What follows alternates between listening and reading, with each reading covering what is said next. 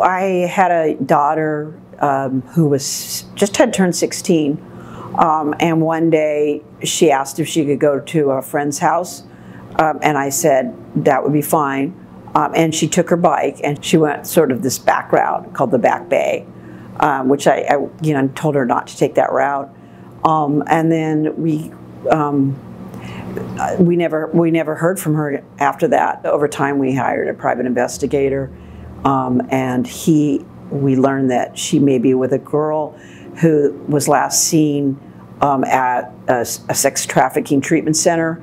She had disappeared from there, and we realized she had a connection to my daughter, Lindsay. We heard she could potentially have been in Los Angeles County, Orange County. There were sightings potentially, or leads of like Riverside County, San Diego, even across the border. We felt like we were trying to find a needle in a haystack, and that's when this private investigator said to us, "You may want to reach out to Saved in America." My husband and I decided to reach out to Saved in America to see if they could bring more resources to finding her.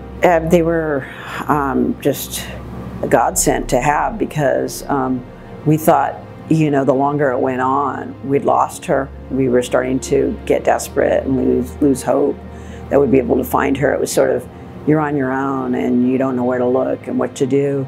Just my husband and I, we had day jobs. We're not experts in doing this. They brought that expertise and knowledge. They have a team of former Navy SEALs, law enforcement, attorneys, investigators, cyber experts, and they got a Facebook page up and running. They did a lot more than we could do on our own with the police department and one private investigator, and he supported us too. He was great. But what ended up happening is that somebody called in to the tip line through Facebook. Saved in America was able to track where they were, who they were with, and then instigate with LA County sheriffs in Compton, California, a rescue of them. I would think it was probably within 10 days after Saved America getting involved. You have to understand that they are working with other organizations. They were working with the police. They were working with LA County sheriffs. So it's not like they work independently, but they can do things that police can't. Like they were doing some surveillance so that they could track where they were, hear in, understand whether they were in danger. They can use certain types of resources that the police cannot, even though obviously you're really happy that you've rescued her. There's ongoing effects of what happened. So we basically had to, in a way, give her up again. And so that was partly what Saved America helped us with, figuring out where did these girls go, where do they go for treatment to be protected. She's got ongoing, probably lifelong trauma from it, and there's only so much she can do. I don't think like I mentioned, she's the same person as she was before. I mean, she's doing as well as can be expected, but she's harder to reach now. She keeps to herself.